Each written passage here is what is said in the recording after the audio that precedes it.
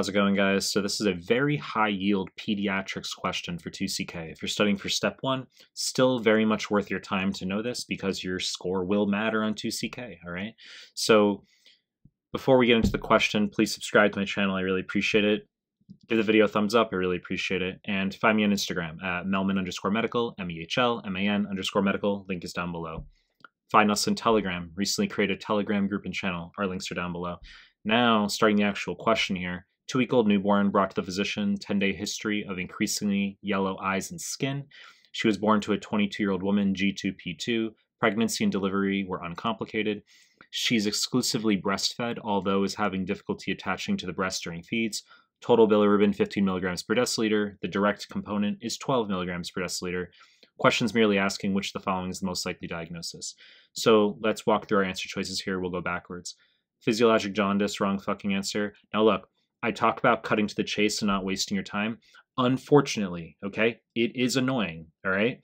You do need to know the 5 criteria for pathologic jaundice when studying for peds for 2CK, all right? There are some things that seem a bit nitpicky, but they are important.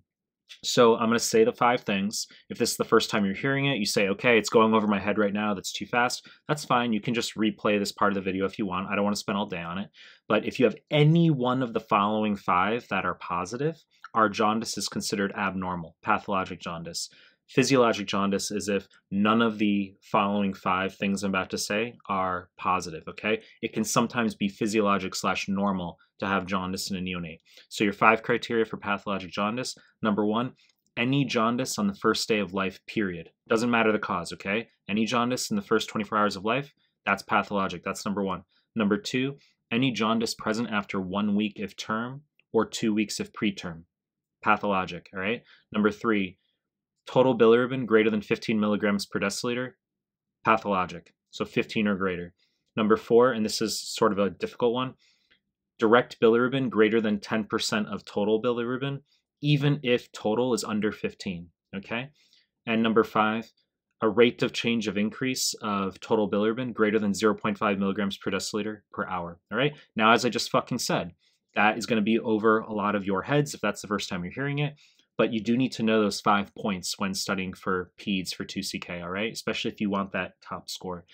If you don't have any of those 5 things, it's physiologic. So here, we can just see right away, total bilirubin is 15 milligrams per deciliter. So that right away is pathologic, all right? So we know physiologic jaundice is the wrong answer. And she's 2 weeks old. And she was presumably born at term. We don't mention preterm delivery here. So we said jaundice present after 1 week of term or 2 weeks of preterm. That's also pathologic. So we're dealing with a pathologic picture here, okay? Physiologic jaundice, wrong fucking answer.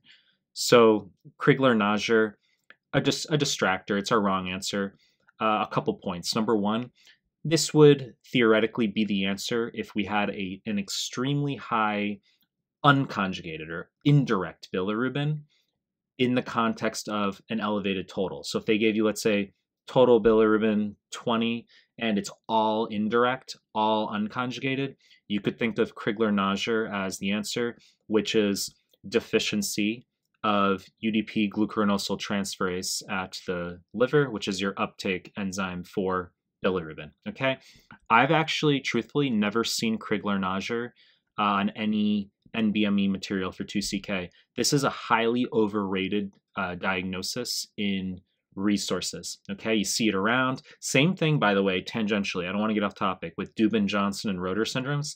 Like, they just don't exist on NBME material. I've never fucking seen them, okay? Breast milk jaundice and breastfeeding jaundice, also wrong answers here, okay? Now, these are very weird. So breast milk jaundice, apparently breast milk contains an enzyme called beta-glucuronidase, which can unconjugate bilirubin in the small bowel and increase enterohepatic circulation of it, causing jaundice, all right? And the treatment here is often phototherapy. Sometimes, you know, if you read on the internet / the literature, they can say stop breastfeeding for 24 hours. But in general, phototherapy is the answer. It's not that you need to obsess over the treatment. It's just you should be aware breast milk contains beta-glucuronidase and it can increase enterohepatic circulation, cause jaundice. Just be aware of that as a possibility. Breastfeeding jaundice, It's a wrong answer, but it's a distractor here. Say it's like, oh wow, difficulty attaching to the breast. I've seen that on a 2CK PEDS question. They said that in a question, and breastfeeding jaundice was the wrong answer. They actually wanted physiologic jaundice in that particular question because the 5 criteria, none of them were met, as I discussed earlier. So breastfeeding jaundice, if the neonate is not feeding adequately, okay, that also can cause increased enterohepatic circulation of bilirubin, all right? We just said breast milk contains beta-glucuronidase and can cause increased enterohepatic circulation, but also, confusingly, if the neonate is not feeding adequately, that can also increase enterohepatic circulation. It's called breastfeeding jaundice, and the treatment is supplement with formula, okay? Biliary atresia is our correct answer. I said this is exceedingly high yield.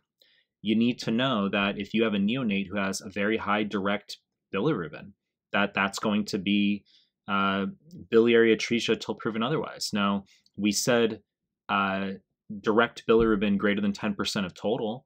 So here, I mean, we have a total bilirubin. Not only is this pathologic at 15, but we shouldn't have a direct component greater than 1.5 in theory, okay? So we have a very high direct bilirubin here. This is biliary atresia, very, very high yield for PEDS 2CK. You'll see this on the assessments quite frequently, all right? So as I told you before, Crigler-Najjar doesn't fucking exist for PEDS. I've never seen it on any NBME assessment till this point.